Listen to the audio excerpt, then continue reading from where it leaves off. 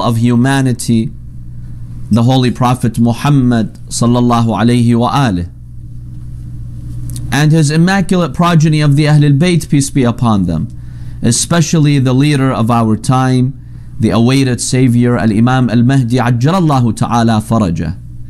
May Allah hasten his reappearance and make us all amongst his sincere and dedicated servants. On this very tragic night, as we commemorate the legacy of Qamar Bani Hashim, the moon of Bani Hashim, I extend to you my sincerest condolences on the martyrdom of Abu al-Fadl al-Abbas salawatullahi alayhi. Abu al-Fadl al-Abbas was the commander of the Imam's army. He was the refuge for the women and the children in Karbala. Abu al-Fadl al-Abbas alayhi salam has many qualities, but amongst his most important qualities, highlighted by the Imams of Ahlul Bayt, is the following quality. Al-Imam al-Sadiq alayhi salam, in describing his great uncle, he says, كان عمنا العباس عليه السلام نافذ البصيرة صلب الإيمان. Our uncle Abbas was sharp in his vision, very firm and fixed in his iman. These are two amazing qualities for Abu al-Fadl al-Abbas alayhi salam. He's very firm. He is a pillar when it comes to his resolve, when it comes to his faith. It's unwavering, unshakable, deep-rooted in Allah subhanahu wa ta'ala. And secondly, he had sharp vision. Some people, they have no vision in this world. They don't know where they're heading. Where is their final destination? But Abu al-Fadl al-Abbas alayhi salam had very sharp vision. He was able to see the reality of this life. He was able to foresee the akhirah, and he was able to prepare himself for the akhirah. Nafidh al-basira. Now, our most important destination is the destination on the Day of Judgment. That is the akhirah. It's our final destination. Many people spend so much time in this world for a small vacation. Have you seen some people, when they want to go on a vacation, they plan so much? I know some people, they'll sit for a couple of months finding flights, hotels, activities, reading reviews. Hundreds of reviews, they read them before they decide on their hotel, on their vacation package. And you just want to go for a week and have fun. Your final destination is the akhirah. How much research did we do to better know the akhirah and to better be prepared for the akhirah? Abu al-Fadl al-Abbas alayhi salam always had the akhirah on his mind. That's why historians tell us, when he managed on the day of Ashura to get to the river of Furat, he managed to get some water in the bucket. As he was leaving, trying to go back to the tents shortly before his martyrdom, he said these words, لا أرهب الموت إذ الموت رقى. I have no fear if death meets me, if death comes to me. حتى أواري في المصاليت لقى. I will fight my enemies with my swords. I have nothing to fear. نفسي لنفس المصطفى الطهر وقى. I give my life for the very self of the Prophet, meaning my brother Hussein. He's like the self of the Prophet. إني أنا العباس أغدو بالسقا. Here I am, Abbas. I am taking the water for the women and the children. ولا أخاف الشر يوم الملتقى. I have no fear at all for that day, the day of the grand meeting, the day of judgment. Can you say that, my dear brothers and sisters? Can you say, I have no fear for the day of judgment? That's Abu al-Fadl al-Abbas alayhi salam. That's how confident he was. That's how firm he was. He says, I have no fear at all for that day, because I am prepared. I know exactly what I am doing and where I am going.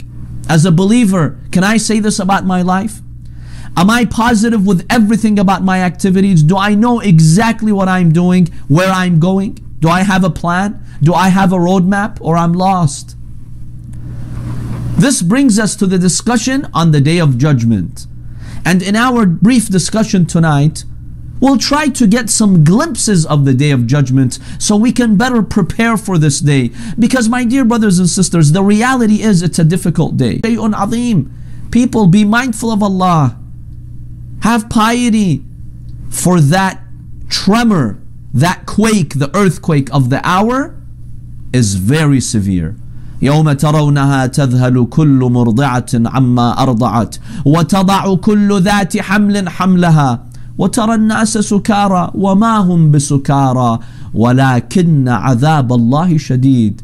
On that day you'll see, it's as if you can see, a woman who's pregnant will miscarry, will deliver.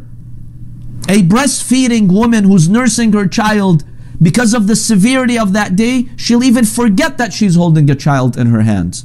And we know how close a mother is to her child when she's nursing him. وَتَرَى النَّاسَ سُكَارَى. You look at people, you think they were drunk. But the Quran says, no, no, no, they're not drunk. But the punishment is severe for the evildoers. Now, this does not mean that we should be scared of the Day of Judgment unconditionally. The Day of Judgment is like your graduation day. If you've not been prepared, you failed all your exams, you will partying all semester, yes, obviously the graduation date is a miserable date for you because you're not going to graduate and everyone will find out. But if you've prepared well, the day of graduation is a day you look forward to. So yes, the Day of Judgment is severe, but for those who are prepared, they look forward to it because it's their graduation. Honestly, it's in my hands. I can choose to make the Day of Judgment a pleasant day for me or a miserable day. It's in your hands here in this dunya.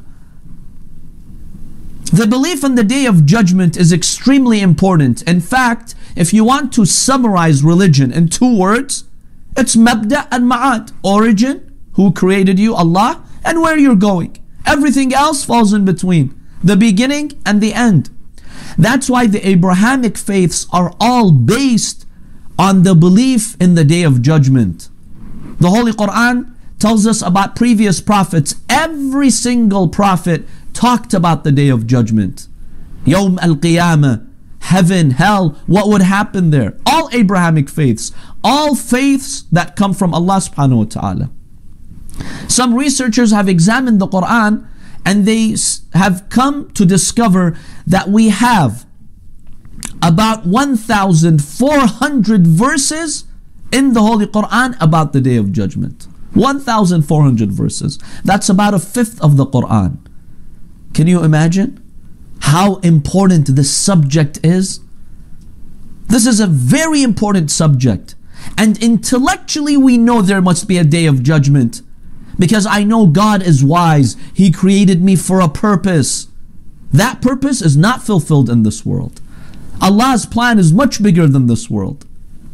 The reward that God's gives to the believers, it's not found in this world. The justice that Allah will serve. The criminals who get away with their crime. I know there must be a Day of Judgment where the good doer is fully rewarded and the evil doer is going to be punished.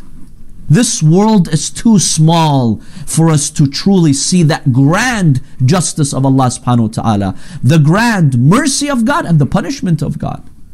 Intellectually we know there must be a day. Allah would not create this universe in vain. In fact, when you look at Surah Al-Dukhan verses 38 to 40, what does Allah state? وَمَا خَلَقْنَا السَّمَاوَاتِ وَالْأَرْضِ وَمَا بَيْنَهُمَا لَاعِبِينَ. We did not create this universe in vain, as if we're playing. مَا خَلَقْنَاهُمَا إِلَّا بِالْحَقِّ. We created them only in truth. وَلَكِنَّ أَكْثَرَهُمْ لَا يَعْلَمُونَ. But many people, the pagans and the disbelievers, they don't know. After Allah mentions that this universe serves a purpose, Allah says, إِنَّ يَوْمَ الْفَصْلِ مِيقَاتُهُمْ أَجْمَعِينَ. The Day of Judgment, يَوْمَ الْفَصْلِ, the day of deciphering, the day of distinction, is the appointment for everyone. Intellectually, there is a Day of Judgment. And the Holy Quran is filled with verses about the Day of Judgment. And because this day is so critical, the Holy Quran gives us so many names for this day. You know, the Day of Judgment has many names. Yawm al-Qiyamah, the day of Qiyamah. Qiyamah comes from Qiyam, standing. Everyone will stand before Allah subhanahu wa ta'ala on their feet. Yawm al-Fasl, the day of distinction. Allah will decipher the good ones from the bad ones. Yawm al-Haq, the day of the truth. Yawm al-Hasra, the day of extreme regret. Everyone will have regrets. The evil ones, obviously, we know why. But even the good ones, why did I not do more? Why did I not prepare better for this day? Yawm al-Talaq, not talaq. There's two words here. Talaq means divorce. Yawm al-Talaq, it comes from the word liqa, talaqi, the day of meeting. We'll meet everyone on the day of judgment. You'll meet previous civilizations. The good people will meet the bad people. The bad people meet the good people. We meet the angels. They meet us. It's a grand day of meeting. The biggest meeting in history, in existence. Yawm at-Tanad, from Nida. On that day, you'll see groups of people calling on one another. The people of hell calling on the people of heaven. Help us. Send us from some of your sustenance. It's a very important day. It's a very critical day. Yawm al-Khulud, the day of eternity. It will not end. The day of judgment will continue. Heaven and hell will continue into eternity. So we find that the day of judgment has many names. Now, when does the day of judgment officially start? Allah subhanahu wa ta'ala tells us in Surah Al-Zumar verse 68 about two blows into the trumpet. وَنُفِخَ فِي الصُّورِ فَصَعِقَ مَنْ فِي السَّمَاوَاتِ وَمَنْ فِي الْأَرْضِ. And it will be blown into the trumpet, into the horn. You find everyone in the heavens and on earth is going to lose their state of awareness, come to a standstill, become unconscious. That marks the beginning of the day of judgment. Now, when you look at the ahadith of Ahl al-Bayt, how they vividly describe this horn, it's truly beyond our comprehension. In Arabic, the word sur basically means a horn taken from an ox. It's hollow inside. People back then would use it to announce, let's say, a caravan's moving or stopping, or a battle is starting. So we know it's something that generates a voice. The Holy Quran says there is a horn that will be blown into, and one of God's greatest angels, Israfil, he will blow into it. And Imam Zayn al-Abidin alayhi salam describes what this horn is. Don't think of a horn like literally a horn like you see here in this world. This horn is beyond our imagination. The Imam alayhi salam says this horn has one head and two sides. The distance between these two sides is as big as the universe. Can you imagine? Something that fills the entire universe. And then the Imam alayhi salam says there are holes in this trumpet as many as there are souls that Allah has created. How many souls are there? How many billions and trillions? Angels, humans, jinns. This is such a massive horn. There are holes in it as many as there are souls in existence. He blows into the trumpet, everything freezes and loses consciousness. Another word for this is as-sayha. Allah talks about this in Surah Yasin. That the sayha, this loud voice will come, this noise will come, and it will change everything. Have you heard of a sonic boom? Sometimes how sound can cause destruction. Now imagine something as massive as the universe generating some sort of waves. What would happen? When Israfil blows into the trumpet, everything changes. It causes a ripple effect around the universe. The earth here, the mountains will shatter and come into small pieces. The planets will collide into one another. The stars will collide into one another. It's a massive event beyond our comprehension. That's the first time. Allah tells Israfil, blow into the trumpet, everything dies. Then Allah tells Israfil, you die. And then Allah speaks, لِمَنِ الْمُلْكُ الْيَوْمِ, who's the king today? All those who challenged me, who were so arrogant, where are you now? لِلَّهِ الْوَاحِدِ الْقَهَارِ. Allah will answer himself. No one except Allah subhanahu wa ta'ala is ruling today. He's the king today. Then in this verse 68 of Surah Al-Zumar, it indicates there is a second blow into the trump. ثُمَّ نُفِخَ فِيهَا أُخْرَى. Then a second time it will be blown into it. فَإِذَا هُمْ قِيَامٌ يَنْظُرُونَ. You see people standing. One hadith states the duration between the first blow and the second one is 40 years. Now remember, when we talk about years, it doesn't have to be years as we know today, because time is relative and it depends on the movement and the orbits. So there some time will pass, everyone is dead, no consciousness. Then Allah subhanahu wa ta'ala prepares the earth for resurrection. One hadith states Allah causes the rain, a special type of rain, to come down on the earth for 40 days. Now the clay, the upper crust of the earth is ready for resurrection, for revival. Allah now is going to revive everyone who passed away and became dust. So Allah resurrects Israfil. He tells him, blow a second time. When he blows a second time, everything comes to life. Now the day of judgment has begun for everyone. This will be one of the most difficult moments in our existence. One hadith states the human being goes through difficult moments. One of them is death, when we die. One of them is the day of judgment, when you're resurrected. You see everything changes. That world that I knew, that world that I loved, my house, my car, the buildings, the skyscrapers, the beautiful sceneries, it's all destruction.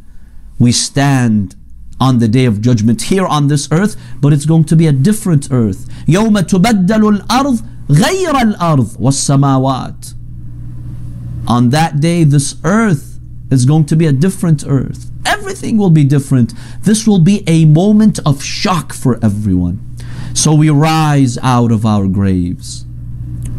Now, my dear brothers and sisters, if you read Nahj al-Balagha and the words of Imam Ali alayhi salam, the Imam tells us that it will be so packed on Sahat al-Mahshar, where people will stand, that if you can find a place to stand on your feet, you're lucky. People will be like arrows stacked in a case. There's no room to add another arrow. That's how crowded it is. Remember, throughout history, how many billions and trillions of creations did Allah create? All of them will be standing in one area. That in itself is a moment of difficulty. Imagine, you rise out of your graves and billions of people are around you. But of course, for the believers, it will be a different experience. But we have to be ready, my dear brothers and sisters. In one hadith from Ibn Mas'ud, he says, I heard Ali ibn Abi Talib alayhi salam state that when we emerge from our graves, that is the first station of the Day of Judgment.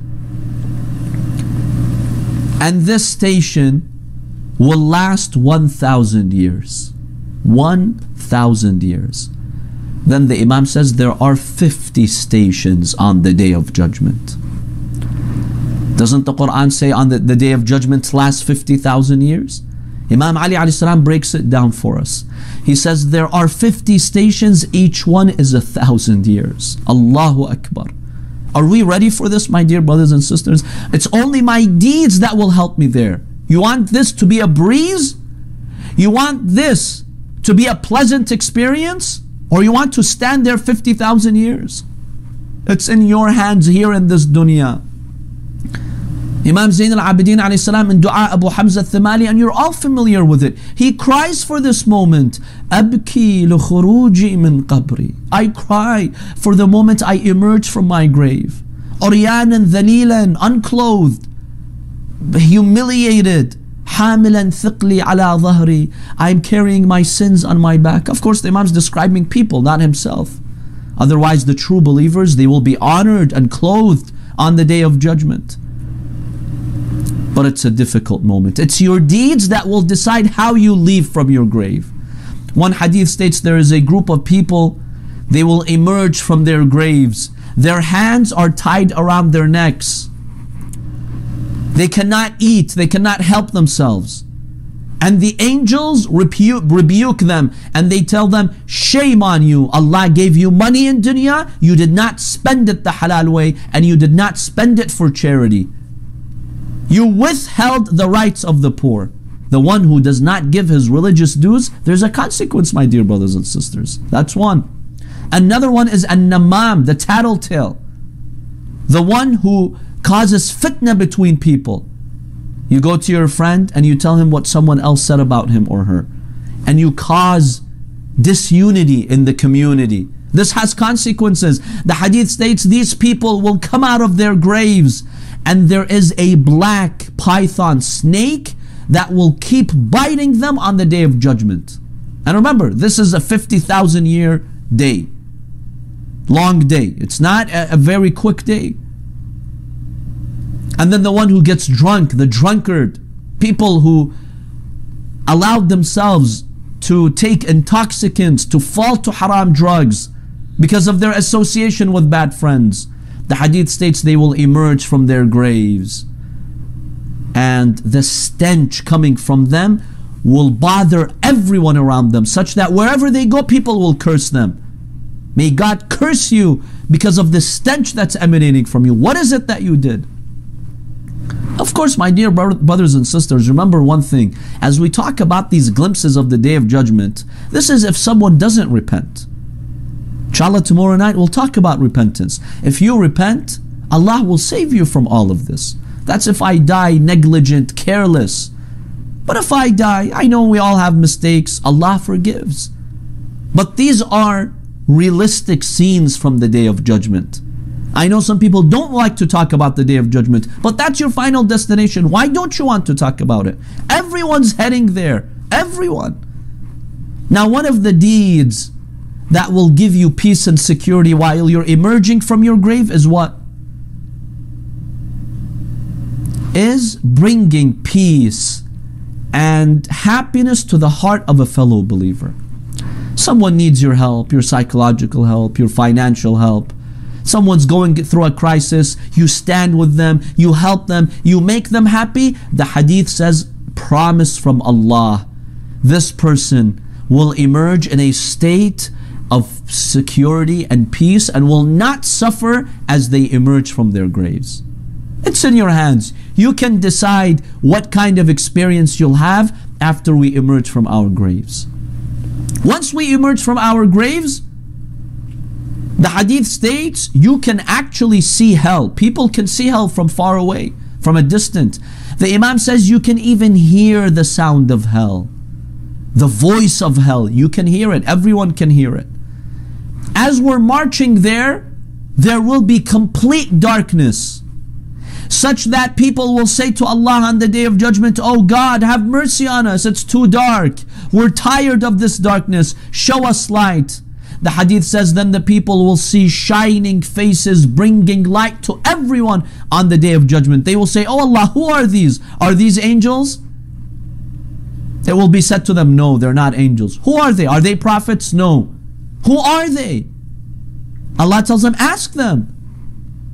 People will ask these shining faces, who are you? They will say, we are the Alawiyun, the Imams of Ahl al-Bayt from the progeny of Ali and Fatima. My dear brothers and sisters, our Imams are the source of our guidance. They show us the way. Hold on to them on the Day of Judgment. Yes, it's your deeds, but your deeds are tied to your Imams.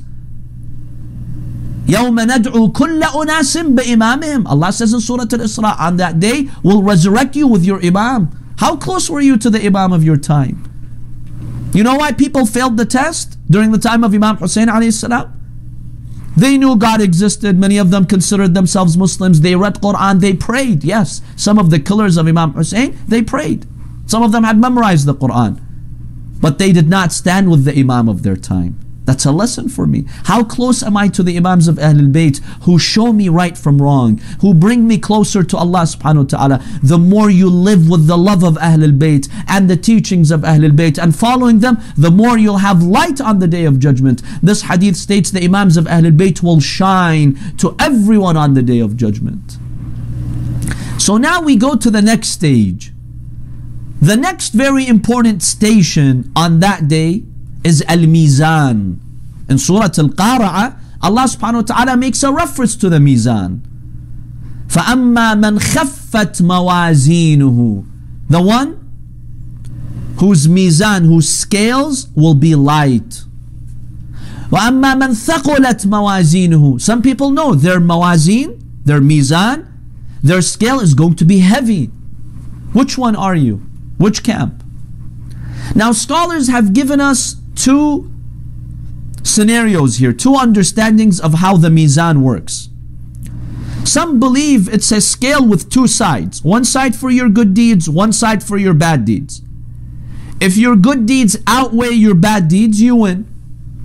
You pass the trial. Some have envisioned it differently. They say, no, it's one scale.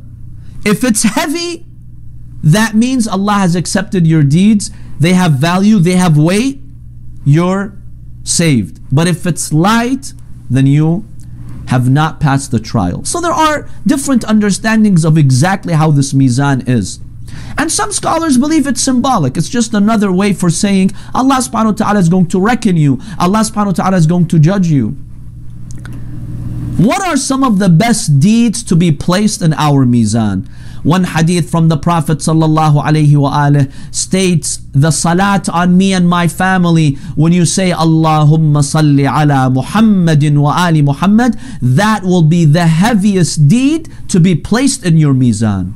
My dear brothers and sisters, you know why? The salawat summarizes Islam for you. If you truly mean it, not just utter it.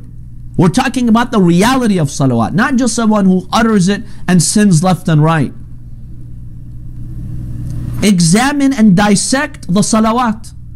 It starts with Allahumma, my dear God. That's Tawheed. You remind yourself of Tawheed when you say the salawat.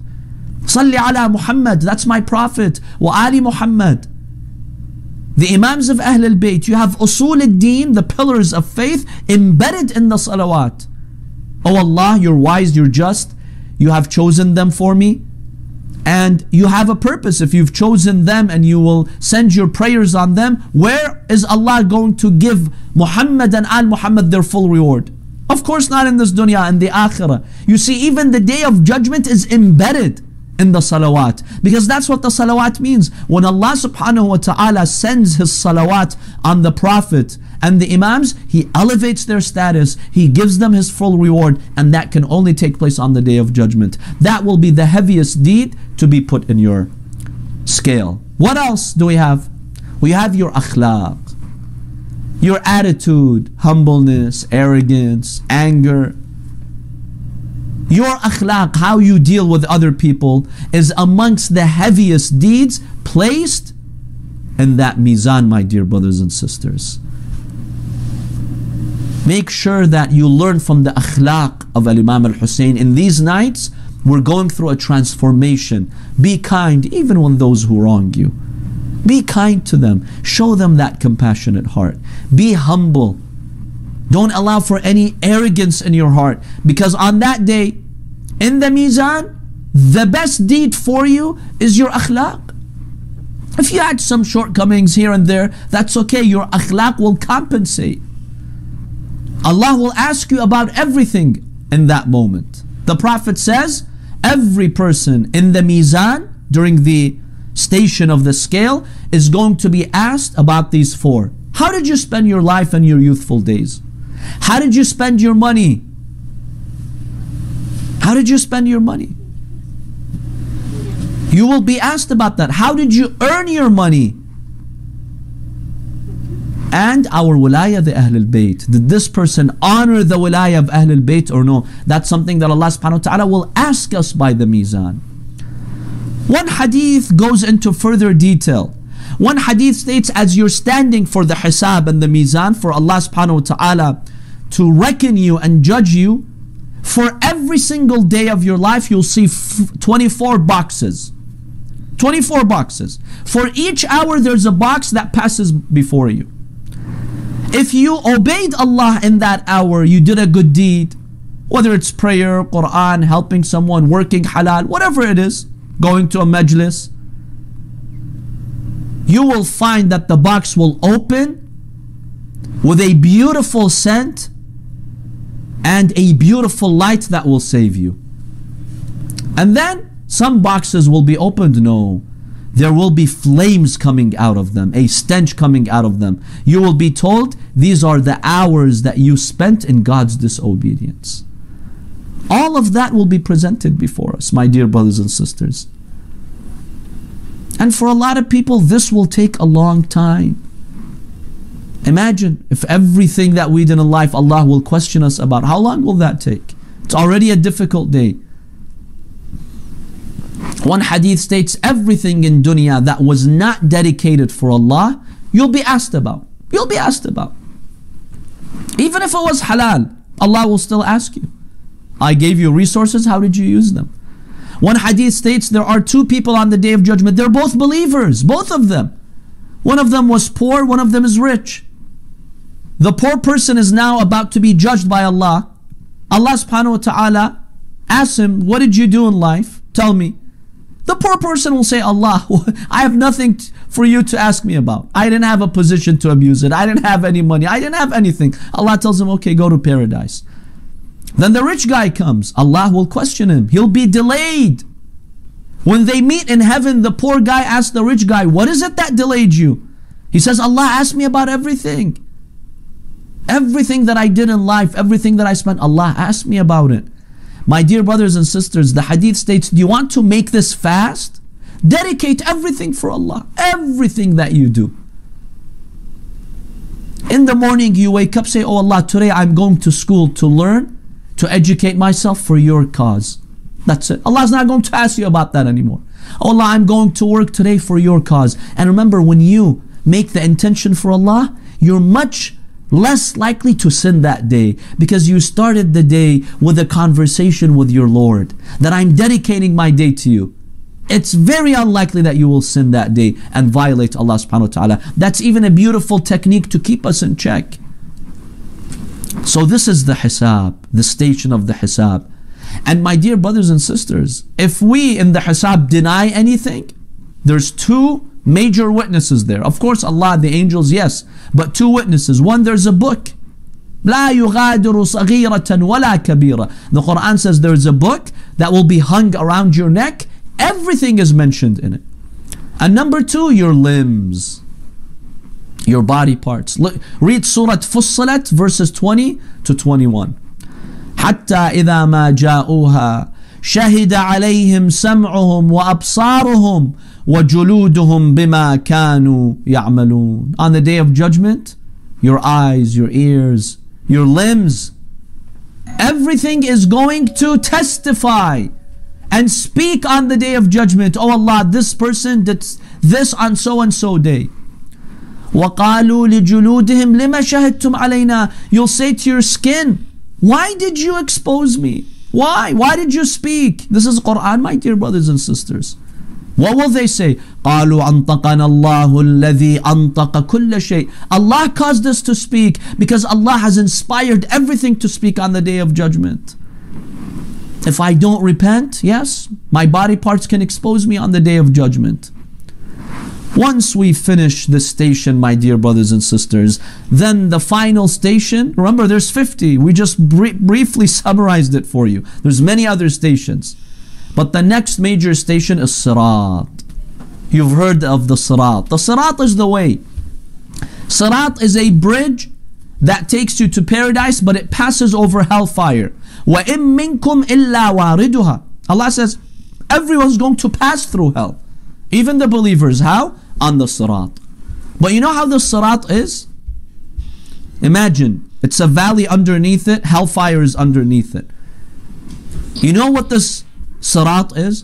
One hadith states it's sharper than a sword and finer than a strand of hair. Can you maintain your balance? My dear brothers and sisters, if you don't have deeds, good deeds on the day of judgment, you can't pass that sirat. Allah's Rahim, yes. Allah's merciful, yes. Ask His mercy now. Repent now. Don't delay it. Don't let dunya distract you. Is it worth it? For 50, 60, 70 years, 80 years. And I put myself in eternal misery because of this dunya. I oppress others, I wrong them, I hurt them. Make a commitment tonight with Abul Fadl Abbas alayhi salam. I will live a life I won't hurt anyone. I'll be pleasant with everyone. I won't injure anyone's emotions and feelings. If you're like that, you'll have a very pleasant experience. There are some people, the Imam says, have you seen how fast lightning is? Lightning, right? That's the speed of light. That's how they'll pass sirat, through their good deeds. It is possible, but let's believe in the day of judgment, my dear brothers and sisters. And then once we pass the bridge of sirat, then there's the pool of Kawthar, where the Prophet is standing, where Ali ibn Abi Talib is standing, and all the believers go there. Imam Ali, with his blessed hands, he feeds them from this pool of Al-Kawthar, and then they enter paradise. We ask Allah subhanahu wa ta'ala to take us there. We say, oh Allah, we have many shortcomings, but there is one thing that we're honest with. We love the Ahl al-Bayt of your Prophet. We love Al-Imam al-Hussein alayhi salam. And we are thankful to you, O Allah, for giving us such leaders. So we ask Allah subhanahu wa ta'ala to help us in all of these moments. On the day of judgment, when people see the station and the status of Abul Fadl al-Abbas, everyone will be shocked. Al-Imam Zayn al-Abidin alayhi salam states, may Allah bless Al-Abbas ibn Ali alayhi salam. May Allah bless my dear uncle, for he truly passed his trial and he sacrificed his life for his brother Hussein until his hands were amputated and cut off. And on the day of judgment, Allah will compensate him by giving him exceptional wings by which he's going to fly. And on the day of judgment, here's the part. On the day of judgment, Al-Abbas will have such an amazing position that all the shuhada of history, they will envy him when they see what Allah gave to Abul Fadl al-Abbas alayhi salam. We ask Allah to grant us the shafa'ah of Abul Fadl al-Abbas on such a night. Now take your hearts to Karbala. It's on the 10th day of Muharram. The companions of Al-Imam al-Hussein alayhi salam have been slaughtered. The family members of Al-Imam al-Hussein have been slaughtered. Ali al-Akbar, Al-Qasim, the only man who remains besides Abu Abdullah al-Hussein is Abul Fadl al-Abbas. La ilaha illallah. Abul Fadl al-Abbas was the carrier of the Imam's banner, commander of the army. The Imam alayhi salam needed Abul Fadl al-Abbas to be there protecting the women and the children. But Abul Fadl al-Abbas alayhi salam, he ran out of patience because he would hear the women and especially the children calling al-atash, al-atash. Imagine you hear children almost dying from thirst. What can you do? Have you seen a child who suffers? What happens to your heart? It's very difficult on the heart. Abul Fadl al-Abbas, he sees these children. They're crying, al-atash, al-atash. He comes to his master, Hussein. He tells him, my dear Imam, my dear master, please give me the permission to fight these enemies. I can no longer stand like this. The Imam alayhi salam hugs him. He tells him, my dear brother Abul Fadl al-Abbas, I have no one but you left. How can you leave us in these critical moments? He keeps begging the Imam for permission until finally the Imam alayhi salam tells him, okay, if you must go, then at least go to the river and see if you can bring some water for these women and children. Abu al-Fadl al-Abbas alayhi salam prepares himself, he farewells his brother. But yes, the women and the children, they had hope. Zainab had her eyes on Abbas. Sakina had her eyes. Ruqayya, the women, the children, they all had their eyes on the hero of Karbala. He takes the bucket of water with him. He storms into the battlefield. He manages to arrive at the banks of the river of Furat. There were hundreds of men guarding the banks. But this is the ferocious lion. This is the grandson. This is the son of Amir al-Mu'mineen alayhi salam. He manages, O believers, to disperse them from around the river. He attacks them and he manages to get to the river. Now imagine the scene. Abu al-Fadl al-Abbas, after 2-3 days, he touches the water, he feels the water, he goes inside the water. He looks at the water. The horse is right next to him. He looks at the water, but then suddenly he remembers the atash of Hussein. He had taken some water to drink in order to gain some strength to fight these enemies. But Abu al-Fadl al-Abbas loves Hussein more than anything. How can he taste the water when Abu Abdullah al-Hussein alayhi salam is thirsty? So he begins to speak. He begins to speak to himself. Shortly before trying to drink the water, he says, "Ya nafsu min ba'd al-Husayn huni." O self, humble yourself before Hussein. Wa ba'dahu ma kunti an takuni. You think you can live after Hussein? Your life is from Hussein. هذا حسين وارد المنون وتشربين بارد المعين. This is Hussein surrounded by death, and you have the audacity to drink the water. تالله ما هذا فعال ديني ولا إمام صادق اليقين. No, I swear by Allah, this is not what my religion teaches me. My religion teaches me to be loyal to my brother. If he's thirsty, I'll stay thirsty. Oh believers, he fills the bucket. He rides his horse. But now Abu al-Fadl al-Abbas alayhi salam, his only hope in life at this point is to get the water to Hussein, to the women and the children. This is now his only objective.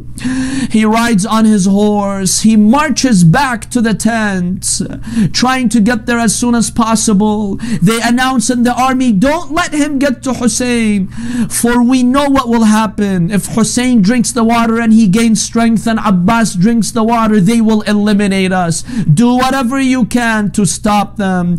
As Abu al-Fadl al-Abbas alayhi salam was heading back to the tent, one of the enemies was hiding behind a tree. He makes a surprise attack. He takes out his sword. He strikes at Abu al-Fadl al-Abbas, striking him on his right arm. He amputates the right arm of Abu al-Fadl al-Abbas. He realizes he's lost his right arm. He begins to recite these lines, Wallahi in qata'tumu yamini. I swear by Allah, if you cut my right hand, inni uhami abadan an dini. I swear by Allah, I'll continue defending my religion, defending the Imam of my time. Abu al-Fadl al-Abbas, at this point, he still has hope, because now he still has the bucket. You know what he does now that he lost his right arm? He holds his sword in the left arm and he puts the bucket in his teeth, carrying it with his mouth. He still has hope. I'm going to get the water to the women and the children. Sakina has her eyes on me. Imam Hussein is waiting for me. Zainab is waiting for me. He advances forward. Oh believers, when another of the enemies, he charges at Abu al-Fadl al-Abbas. He takes out the sword. This time he amputates his left hand. Now Abu al-Fadl al-Abbas is left without any hands, without any sword to protect himself. It's just him on the horse, carrying with his mouth the bucket of water, the sack of water. But oh believers, at this point he still has hope. He's still trying his best to go to the tents, to give them the water for the women and the children who were eagerly waiting. At that point, they surround him from every direction. Then they take out the spears and the arrows. The arrows come raining on him. Oh believers, one of those arrows comes on Al-Fadl al-Abbas in his eye. One of the arrows goes into the eyes of Al-Fadl al-Abbas alayhi salam. But he still has hope. He's still trying to get the bucket of water. But the tragedy comes when an arrow is shot at the sack of water, at the bucket of water. It pierces it open and all the water spills. Historians state, at that point when the water spills, Al-Fadl al-Abbas alayhi salam stops. Now his enemies are watching. Why is it that he stopped? He was going to the tents. He was so eager, but now Abbas stops. He doesn't know where to go. How does he go to the tents? How does he see his brother Hussein and Zainab with no hands and with no bucket of water? He's standing over there, losing all hope. What a difficult moment. Oh believers, at that moment, one of those enemies, he takes out an iron rod. He attacks Al-Fadl al-Abbas alayhi salam on his head. He strikes him on his head. Rahim Allahu man nada wa Abbasa. Oh believers, imagine if you're riding on the horse, and when you fall from the horse, normally when you fall from somewhere, you extend your hands to stop the impact of the fall. Al-Fadl al-Abbas, you know how he fell? You know how he fell from the horse? He doesn't have hands to protect himself, and there's a spear in his eyes. He came crashing to the ground, collapsing on the ground. But at this point he could not help himself but cry, Akhi Hussein alayka minni salam. My dear brother Hussein, I send my final salam to you. Imam al-Hussein hears his voice. He comes rushing to the scene. But when he arrives close, what does he see? He sees the head of Al-Fadl crushed. He sees a spear, an arrow in his eyes. He sees him without two hands. Yes, the Imam alayhi salam comes to him, but his back was bent. He tells him, أخي الآن انكسر ظهري وقلت حيلتي. My dear brother, now my back has been bent. وقلت حيلتي, now I've lost my foremost supporter. What do I do now at this point? Yes, the Imam alayhi salam, he sits next to him. The Imam alayhi salam is trying to wipe the dust from him. He carries his head in his lap. Yes, oh believers, one hadith states Al-Fadl al-Abbas, he would pull his head away from Imam Hussein. Imam Hussein would tell him, my dear brother, it's me Hussein, why do you do that? He tells him, my dear brother, in an hour or so, when they kill you, there will be no one to carry your head in their lap. I want to die like you, Aba Abdullah. And then one narration states, he tells him, give my salam to the children, give my salam to Sakina, tell her I tried my best to bring you the water, but this is what happened. Inna lillah wa inna ilayhi raji'un. وسيعلم الذين ظلموا آل محمد أي منقلب ينقلبون والعاقبة للمتقين. After that, the family of Imam Hussein, one after the other, the children of Aqil, the brothers of Muslim, came and sought the permission to go and fight before Imam Hussein alayhi salam. He said, your brother Muslim has already been sacrificed and killed. Why would you want to die as well? I give you the permission to leave me. They said, we shall never leave you until we join your grandfather Rasulullah in Jannah. So they all go and fight bravely until they are killed. And then all the brothers and all the cousins of Imam Hussein, one after the other, go into the battle until they are all killed. Then the only ones left with Imam Hussein are the children of al-Baneen, Al-Abbas and his brothers alayhimus salam. Then Al-Abbas comes to his brothers, his three brothers, and he says, go before Imam Hussein and fight and bring proud to us, to our mother and to us before Fatima al-Zahra alayha salam. Let me witness your death before the grandson of Rasulullah sallallahu alayhi wa alihi wa sallam. All the three of them went and fought bravely, and they were all younger than Abu al-Fadl al-Abbas until they all got killed on the plains of Karbala. That's when Ibn Fadl al-Abbas came to Imam Hussein alayhi salam. قال يا أبا عبد الله سيدي لقد ضاق صدري فأذن لي في الخروج لقتال هؤلاء القوم. He said, oh my beloved master, Ya Aba Abdullah, give me the permission to go and fight before you against those enemies of Allah. Imam al-Hussein started crying, قال أخي أبا الفضل أنت حامل لوائي كافل محملي إن غبت عني سقط لوائي وآل جمعي إلى الشتات. قال أخي قال سيدي ولكن ضاق صدري. He said, oh my brother Abbas, but you are the one carrying my banner. You are the one taking care of the women of Bani Hashim and the children. If I lose you, then my banner will fall down on the plains of Karbala, and my women and my children will be left without anyone to take care of them. He said, but my brother, but my master, but I want to fight against those enemies to defend you.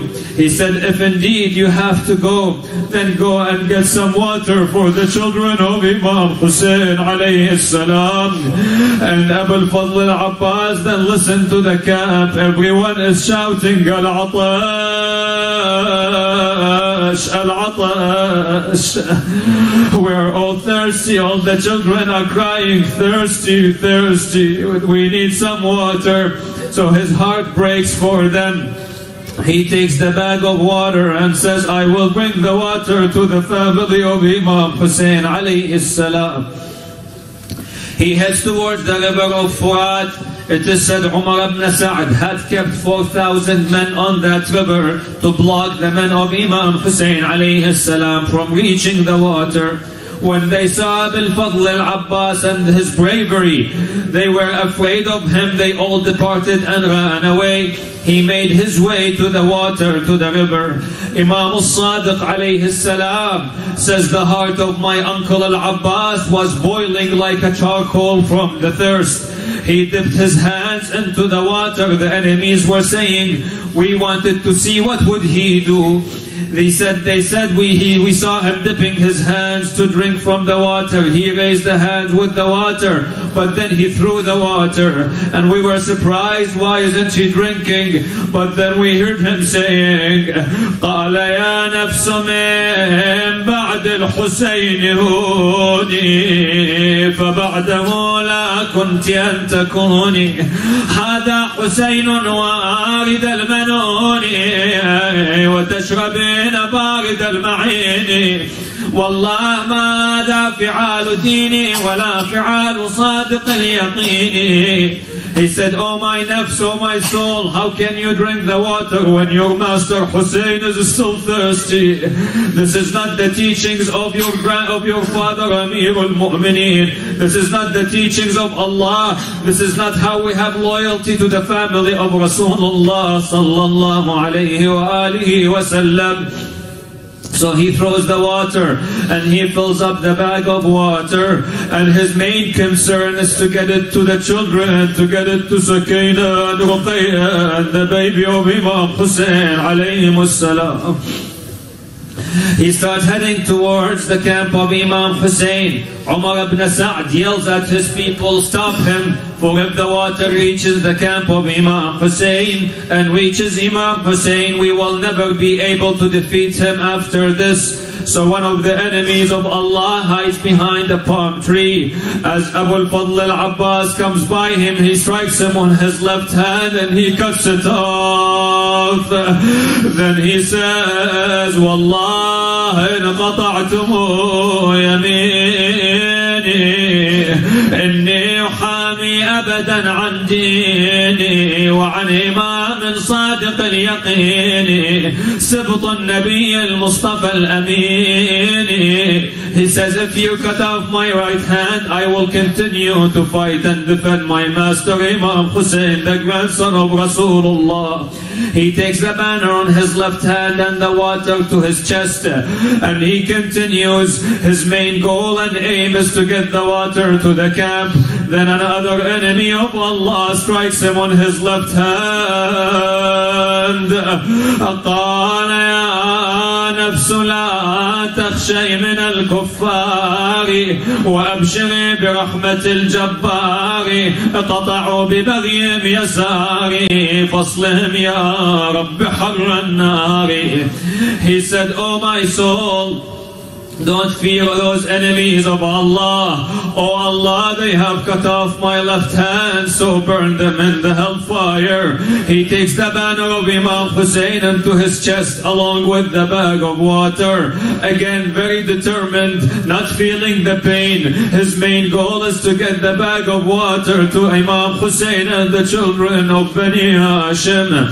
That's when an enemy of Allah strikes him with an arrow in his eye.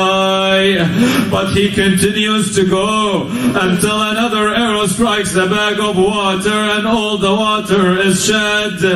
That's when he stood there, didn't know what to do. How can he go back to Sukaina and Ruqayya with an empty bag of water? As he was standing there, an enemy of Allah took a pillar, an iron pillar, and he struck him on his head.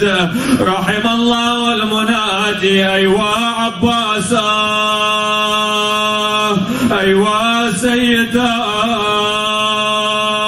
أيوا شهيدا. He then fell on the plains of Karbala shouting, "Akhi Hussein, adrik akhak." Oh brother Hussein, come and rescue your brother. Imam Hussein at that moment rushed to Abu al-Fadl al-Abbas. He managed to separate the enemies away from him. He saw him, a body without a right hand, without a left hand, with an arrow in the eye, and he saw the banner is next to him on the plains of Karbala. He came to him and shouted, "Akhi Aba al-Fadl, al-an انكسر ظهري وقلت حيلتي وشمت بعدوي." He said, "Oh brother Abbas, now I feel as if my back is broken. I feel as if I am left all alone.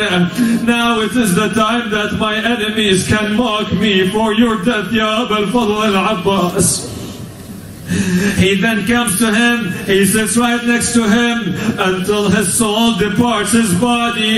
He shouts, "Aywa akha wa Abbasa, al-an لجمعي إلى الشتات. He said, oh my brother Abbas, it is now that I know my women and my children have fallen as prisoners for Bani Umayyah. يقول له يا خويا منين جت لك المنية يا خويا الساوق عبيت علي يقول له يا ابو فاضل علي الاكبر تركته ومنحره يجري عزيز وراح من ايدي وعليه تمالكت صبري لكن فقدك يا ابو الغير اش عمل بحوالي ما تدري هدم بنيانا مالي وحق جلدي وكسر ظهري. Then Imam Hussein عليه السلام went back to the tent. Zainab عليه السلام said يا أبا عبد الله, where is my brother Abbas? He said يا Zainab, I left him next to the river of Furat. He has no right hand, no left hand, and there is an arrow in the eye. Then she started crying أيوا أخاه وعباساه وضيعته بعدك. فصاح الحسين اي والله وضيعته بعدك يا ابا الفضل. يقولها يا زينب راح عباس راح عباس راح الضيغم اللي يرفع الراياس. He said, oh Zainab, Abbas is gone. She said, now we are lost. And indeed Imam Hussein says, yes, after Abu al-Fadl Abbas, the camp is left now without a guardian to guard it. Assalamu alayka يا وارث آدم صفوة الله. السلام عليك يا وارث نوح نبي الله. السلام عليك يا وارث إبراهيم خليل الله. السلام عليك يا وارث موسى كليم الله. السلام عليك يا وارث عيسى روح الله. السلام عليك يا وارث محمد حبيب الله. السلام عليك يا وارث أمير المؤمنين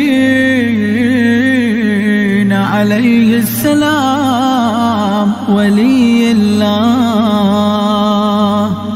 السلام عليك يا ابن محمد المصطفى. السلام عليك يا ابن علي المرتضى. السلام عليك يا ابن فاطمة الزهراء. السلام عليك يا ابن خديجة الكبرى. السلام عليك يا ثار الله وابن ثاره والوتر الموتور. أشهد أنك قد أقمت الصلاة وآتيت الزكاة وأمرت بالمعروف ونهيت عن المنكر وأطعت الله ورسوله حتى أتاك اليقين. فلعن الله أمة قتلت، ولعن الله أمة ظلمت، ولعن الله أمة سمعت بذلك فرضيت به. يا مولاي يا أبا عبد الله، أشهد أنك كنت نورا في الأصلاب الشامخة والأرحام المطهرة، لم تنجسك الجاهلية بأنجاسها، ولم تلبسك من مدلهمات ثيابها. وأشهد أنك من دعائم الدين وأركان المؤمنين، وأشهد أنك الإمام البر التقي الرضي الزكي الهادي المهدي. وأشهد أن الأئمة من ولدك كلمة التقوى وأعلام الهدى والعروة الوثقى والحجة على أهل الدنيا. وأشهد الله وملائكته وأنبياءه ورسله أني بكم مؤمن وبإيابكم موقن، بشرائع ديني وخواتيم عملي، وقلبي لقلبكم سلم، وأمري لأمركم متبع. صلوات الله عليكم وعلى أرواحكم وعلى أجسادكم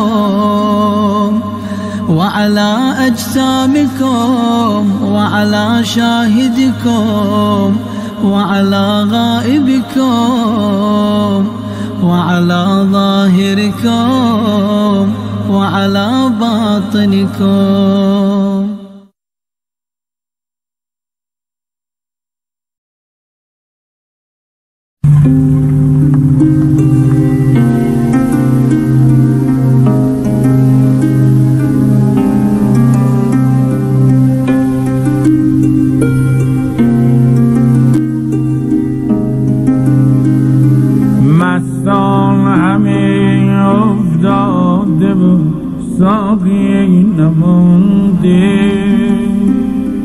مستان همه افتاده و ساقی نمونده، یک گل برای باغبان باقی نمانده، یک گل برای باغبان باقی نمانده.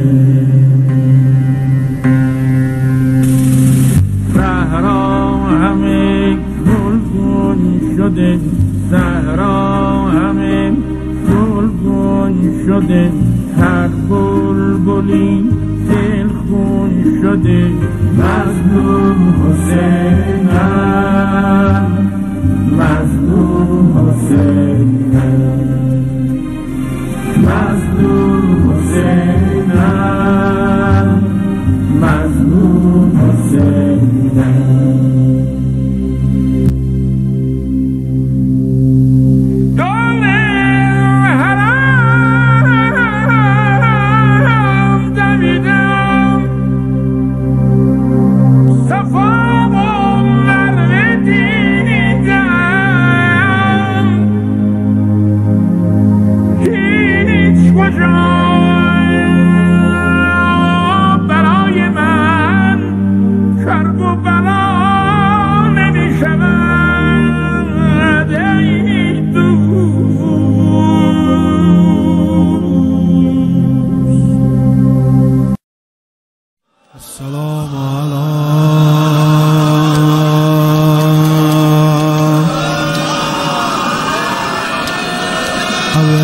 الفضل العباس ابن امیر المؤمنین.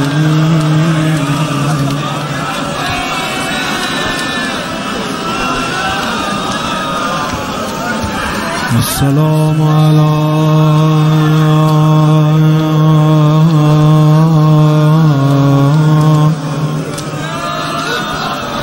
ابی الفضل العباس ابن امیر المؤمنین.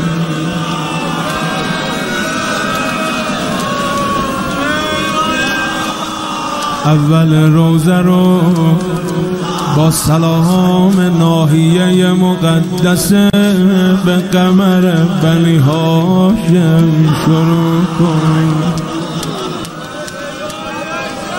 المواسی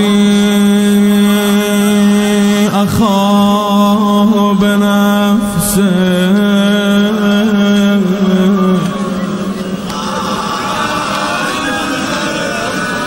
سلام به اون آقایی که جونشو فدای برادر عزیزش کرد.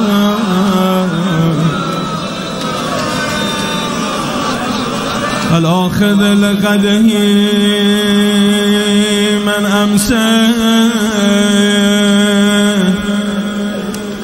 اون آقایی که از دیروز خودش برای فردای خودش توشه برگرفت. الساعی الیه بماء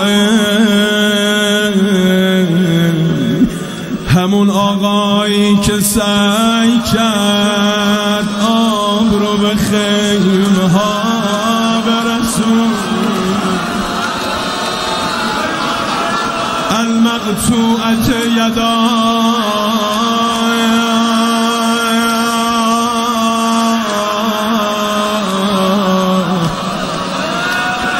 همون آقایی که دو دستشو بریدن اما هنوز امیدش ناامید نشده بود.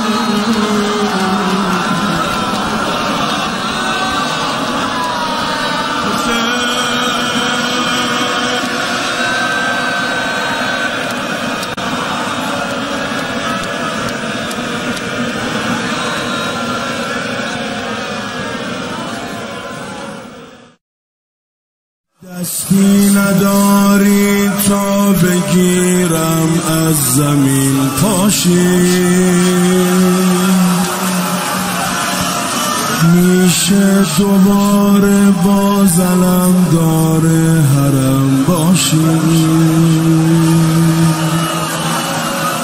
این بچه ها دیگه نمیخوان آب تو رو میخوان میشه براشون باز سقاشی. دستی نداری تا بگیرم از زمین پاشی میشه دوباره باز علمدار حرم باشی. میشه دوباره علمدار من بشی. دیگه خیمه های من فرود آمد برادر.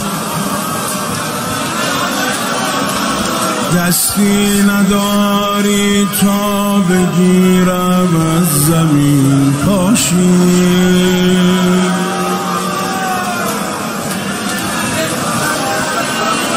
میشه دوباره باز علمدار حرم باشی. این بچه ها دیگه نمیخوان آب تو رو میخوان میشه براشون باز سقاشی. برادر وقتی خجالت میکشی شرمنده تر میشم.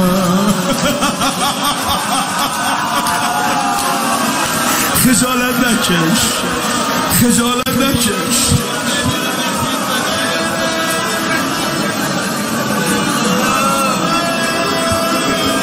وقتی خجالت میکشی شرمنده تر میشم.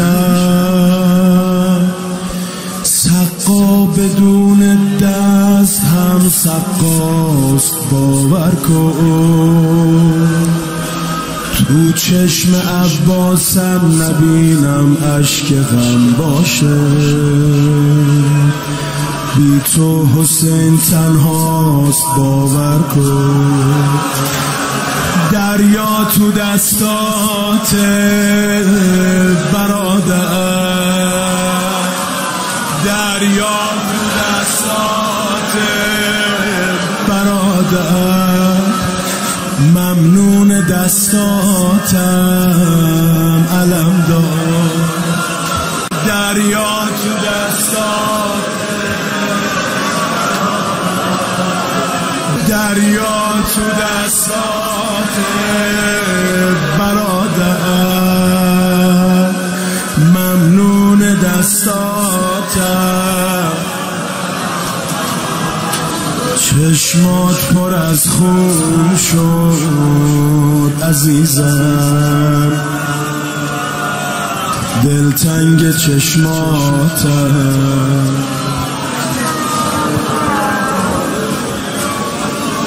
دریا تو دستات برادر. ممنون دستات.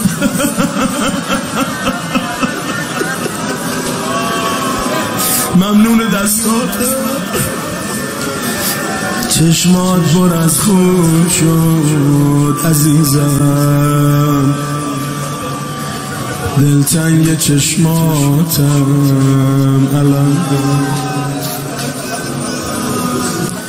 دستم رو به پهلو میگیرم راه که میرم.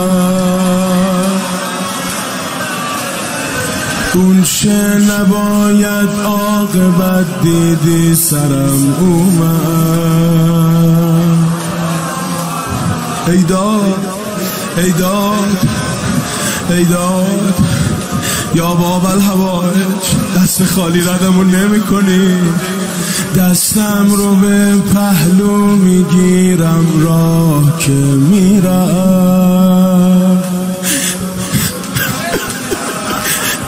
اون چه نباید عاقبت دیدی سرم اومد. عباس جان تا که نشستم پیش تو انگار حس کردم.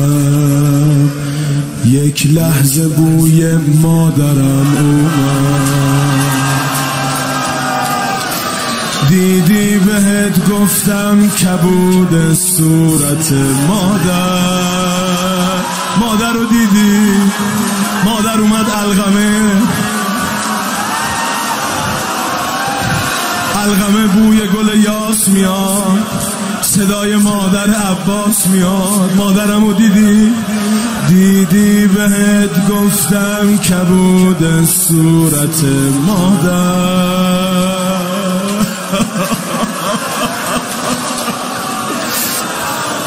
دیدی بهت گفتم که خیلی سخت را میره.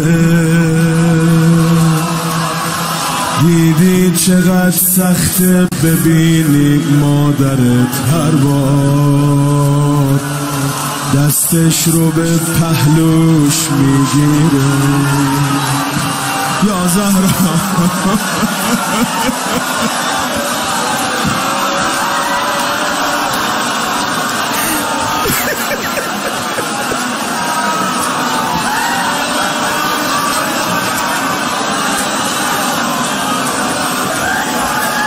دیدی بهت گفتم کبود صورت مادر. دیدی بهت گفتم که خیلی سخت را میره. دیدی چقدر سخته ببینی مادرت هر بار دستش رو به پهلوش میگیره ای مادر ای مادر ای مادر ای مادر ای مادر ای مادر ای مادر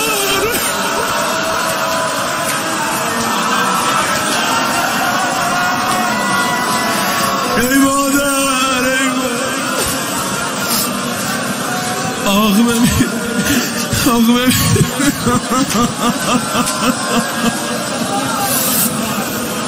دستم رو به پهلو میگیرم را که میرم اون چه نباید عاقبت دیدی سرم اومد تا که نشستم پیش تو انگار حس کردم یک لحظه بوی مادرم اومد بالای سرش نشسته بعضی ها میگن عباس جون داده بود بعضی ها میگن نه هنوز رمقی داشت آقا هی نگاه کرد سعی کرد این بدن رو جا به جا کنه خودش هم متحیر بود عباس گفت یا اخی ما ترید منی یه وقت منو به خیمه ها نبری آقا تنها برگشت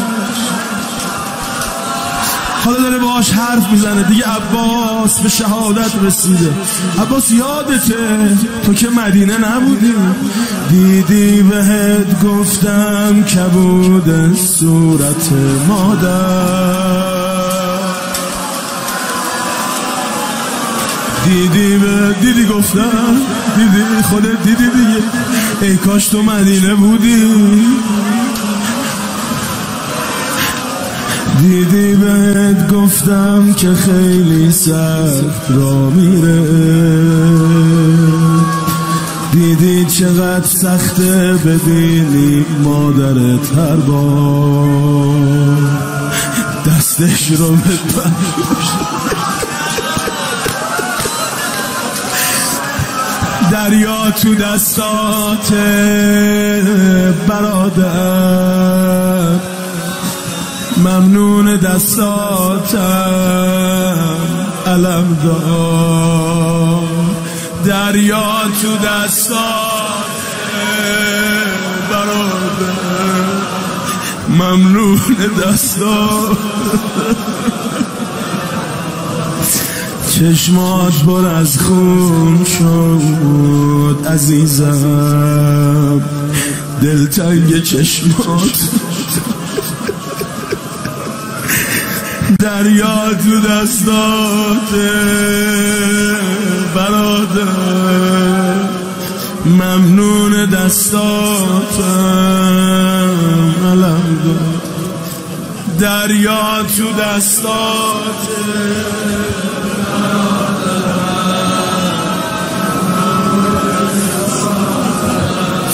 علم دار چشمات پر از خون شد عزیزم دلتنگ چشمات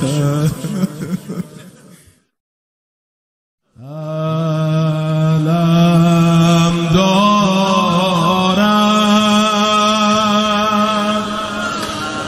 برادرت شرمنده شد تو شرمنده نباش من شرمندتم علم دارم برادرت شرمنده شد حسین با دیدن تو مرد و زنده شد خونه چشاتو پس زدم با گریه ها هنوز اسیر اون نگاه با حیام حرفی بزن این دم آخری یه حرف زد دید امام حسین میخواد بدن رو جمع کنه، دستها رو بیاره، پاها رو بیاره. نمیگم چرا، نمیخوام بگم با پاهاش چه کردن. یه جمله گفت یا اخی ما ترید منی، میخوای با من چه کنی؟ منو سمت خیمه ها نبری.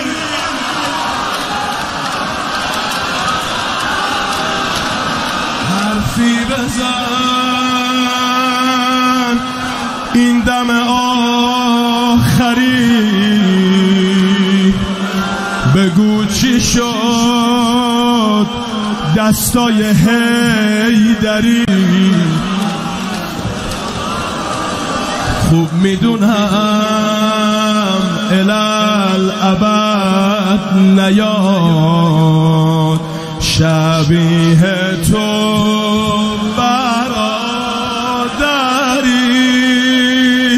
اول فر سقای تشنه حسین،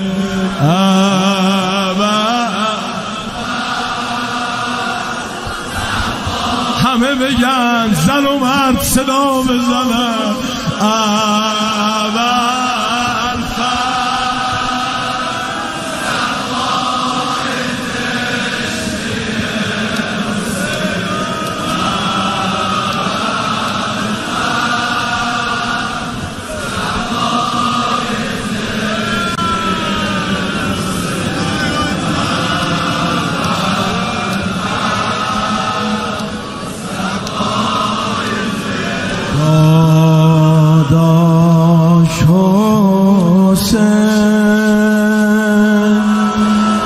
عباس به آرزوش رسید. خوب میدونی بالا سرش مادر رو دید. یه پیغام داشت داداش حسین. عباس به آرزوش رسید. خوب میدونی بالا سرش مادر رو دید. گفت بگو به حسین من با اشک و آه منتظرم باشه تو خاک قتلگاه. حسین جان ازت من حالا میخوام سوال کنم، راستی چرا قامت خمیده بود، رو صورتش جای کشیده بود؟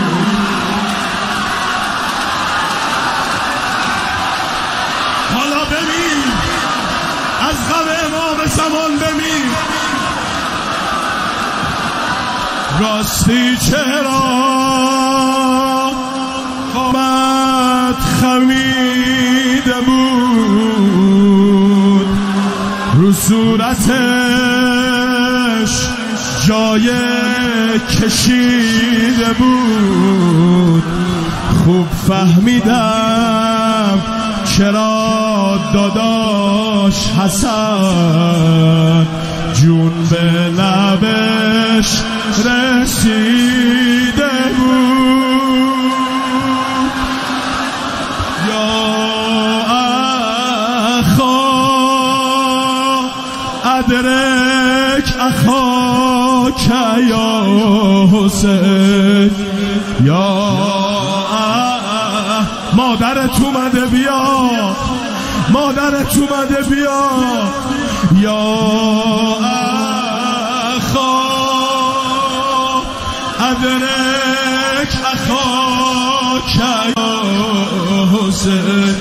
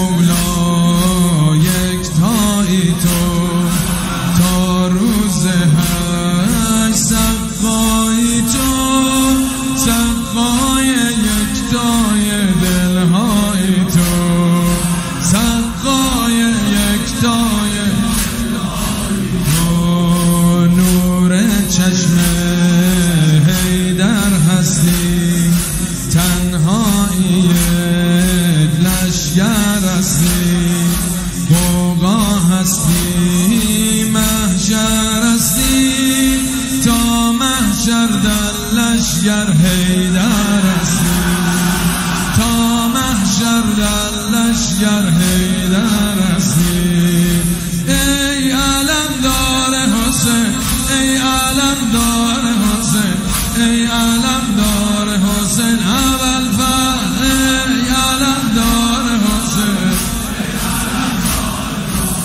ای علمدار حسین ابوالفضل ای علمدار حسین ای علمدار حسین ای علمدار حسین ای علمدار حسین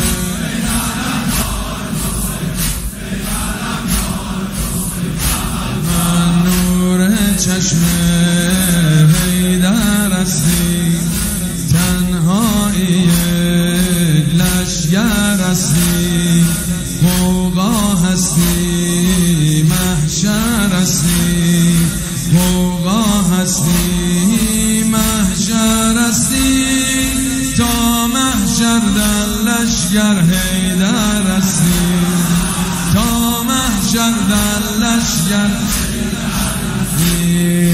گشتی ما را پیدا کردی پیدا کردی شیدا کردی چشم ما را دریا کردی دریای شیدا را پیدا کردی دریای شیدا را ای علمدار حسین ای علمدار حسین ابوالفضل ای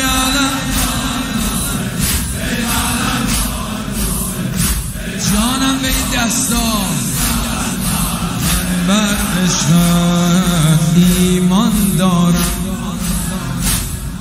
من بر عشقت ایمان دارم با چشم تو پیمان دارم عباسیم تا جان دارم با جان بر این پیمان ایمان دارم با جان بر این پیمان ایمان دارم بر دامنت دستم عباس دل بر لطفت بستم عباس مست اسمت دستم عباس از عطر نام تو مستم عباس از عطر نام تو مستم عباس ای علمدار حسین ای علمدار حسین ای علمدار حسین ابوالفضل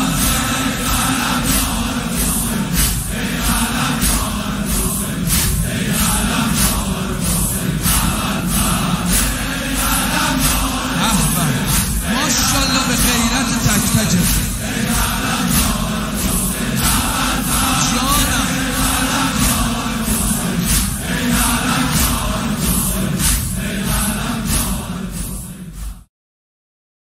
یه قلب مبتلا توی سینه مریضم و دوام ابوالفضل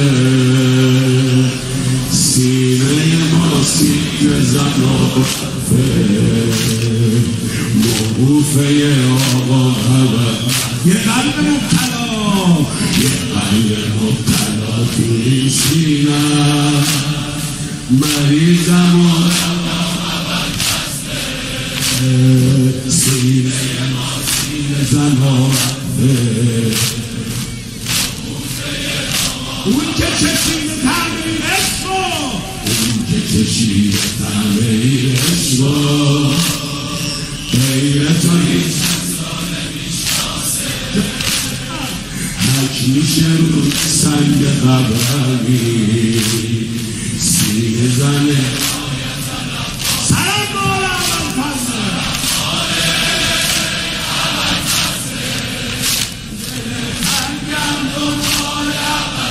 زان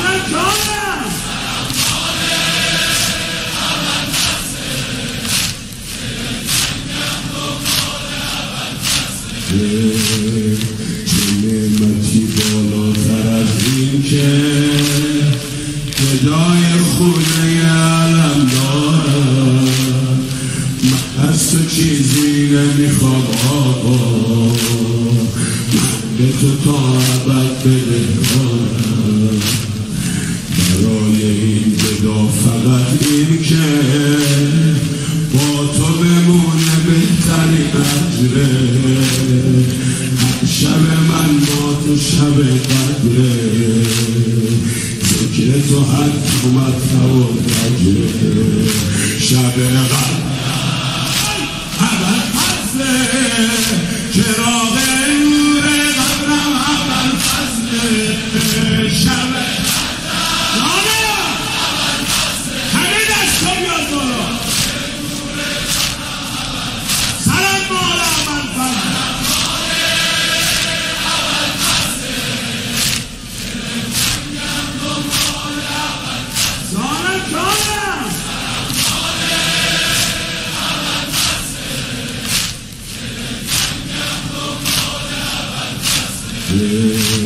شب قدر اول فصله، چراغ نور قبرم اول فصله.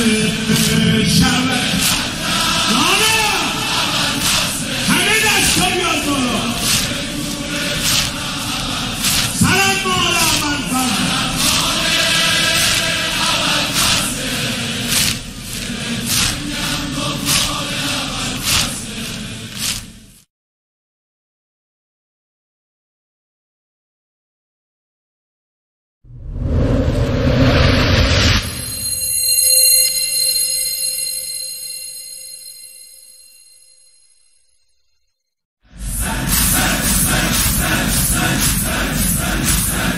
روی خاک این صحرا مشک و علم افتاده، تشنه لب از مرکب برادرم افتاده. روی خاک این صحرا مشک و علم افتاده، تشنه لب از مرکب برادرم افتاده. باشو که این لشگر تا تو به خاک افتادی، باشو که این لشگر تا تو به خاک افتادی. چشمشون دنبال اهل حرم افتاده. وای به روز مادرت اگه ببینه که سرت به چه روزی افتاده. رباب میمیره اگه ببینه که بالا برت به چه روزی افتاده. باشو ببین برادرت به چه روزی افتاده، به چه روزی افتاده. ببین اشکامو علم دارم، مگه غیر از تو کیو دارم. ببین تنها و گرفتارم، پاشو برگردیم علم دارم.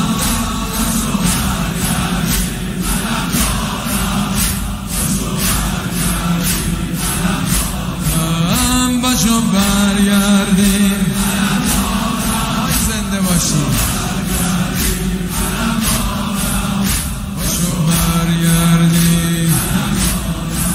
باشو که بعد از تو حال حرم با ویلاست. چشم مشکا خوشگه، چشم رقیه دریا. رفتی و رو لبه موج فرات اسم تو، موج آب میخونه یا سیدی یا عباس. وای به روز دل تو اگه ببینی که حرم به چه روزی افتاده. اگه ببینی ای بعد تو لبای خشک دخترم به چه روزی افتاده، به چه روزی افتاده. ای امید دخترم برگرد، ای امید دخترم برگرد، پناه اهل حرم برگرد، امیر صاحب علم برگرد، پاشو برگردی.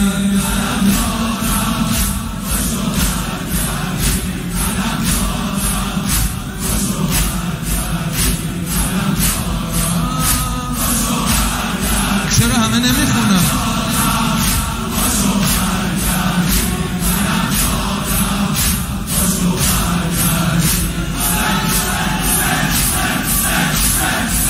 رفتی و گهواره از آتش بی حاله، غنچه مظلومی که از آتش بی حاله. رفتی و من تنها میمونم و این لشگر، قاتلم بعد از تو با من توی گوداله. وای اگه بدونی توی قتلگاه پنجره من به چه روزی میفته،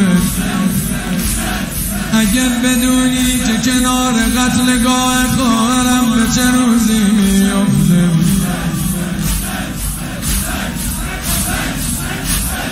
اگه بدونی که سرم به چه روزی میفته، به چه روزی میفته. میریزه خون از پر و بالم، دیگه افتادن به دنبالم، دیگه من راهی گودالم، پاشو برگردیم.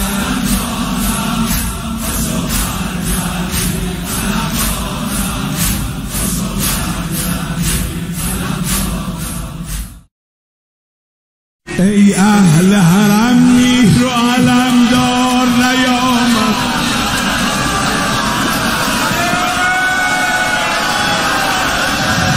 علمدار نیامد، علم. ای اهل حرم، ای اهل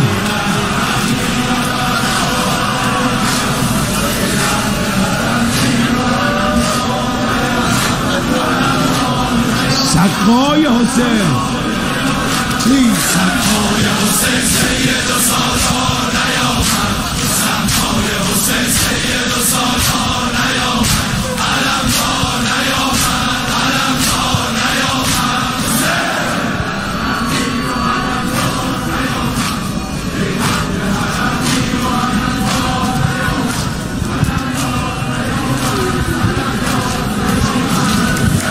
سقای حسین سید و سالار نیامد، سقای حسین سید و سالار نیامد، علمدار نیامد، علمدار نیامد.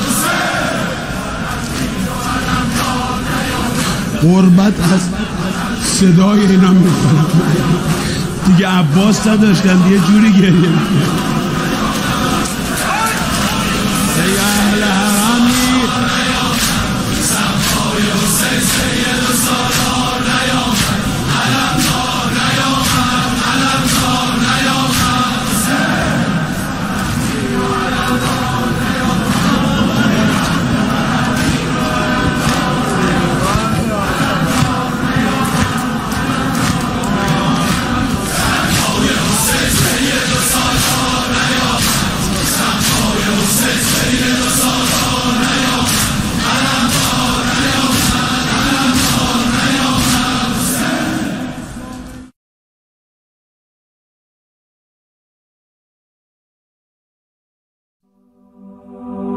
نشد که آینه باشم برای دیدن تو،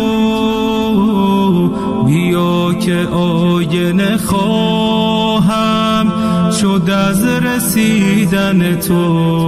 فرود آمدنت را چقدر بی‌تابم،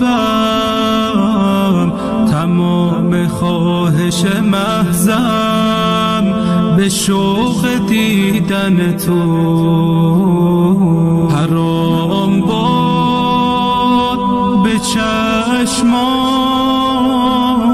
ابری من خواب، مباد خفته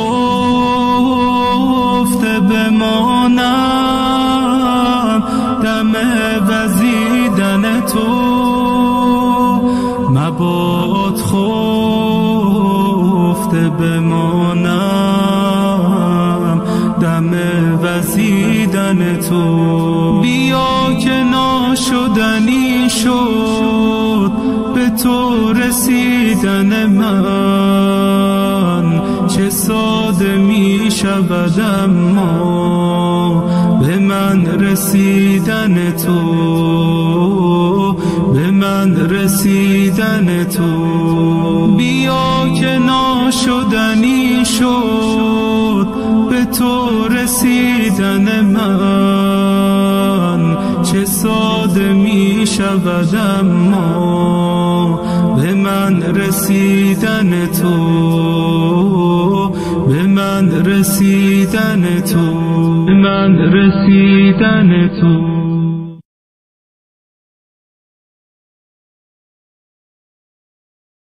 أعوذ بالله من الشيطان الرجيم. بسم الله الرحمن الرحيم. أما يجيب المضطر إذا دعاه ويكشف السوء، أما يجيب المضطر إذا دعاه ويكشف السوء، أما يجيب المضطر إذا دعاه ويكشف السوء، أما يجيب المضطر إذا دعاه ويكشف السوء، أما يجيب المضطر إذا دعاه ويكشف السوء.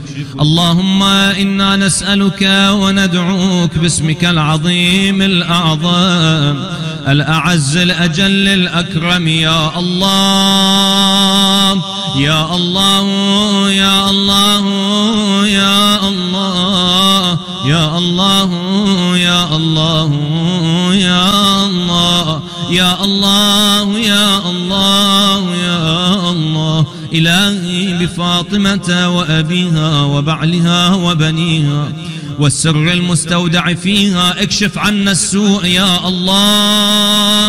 اللهم اغفر ذنوبنا، كفر عنا سيئاتنا، وتوفنا مع الأبرار يا الله، مع محمد وآله الأطهار يا الله. اللهم اقض حوائج المؤمنين والمؤمنات، شافي وعافي جميع مرضى المؤمنين والمؤمنات، على الخصوص من أوصونا بالدعاء منهم. اللهم اقض حوائجهم، شاف مرضاهم، احفظهم في أوطانهم وديارهم بحفظك ورحمتك يا أرحم الراحمين.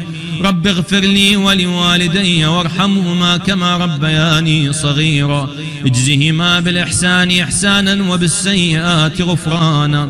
رب اجعلني مقيم الصلاة ومن ذريتي ربنا وتقبل دعاء. اللهم عجل لوليك الفرج واجعلنا من شيعته وأنصاره وأعوانه والمستشهدين بين يده. اللهم كن لوليك الحجة ابن الحسن صلواتك عليه وعلى آبائه في هذه الساعة وفي كل ساعة، وليا وحافظا وقائدا وناصرا ودليلا وعينا، حتى تسكنه أرضك طوعا وتمتعه فيها طويلا برحمتك يا أرحم الراحمين.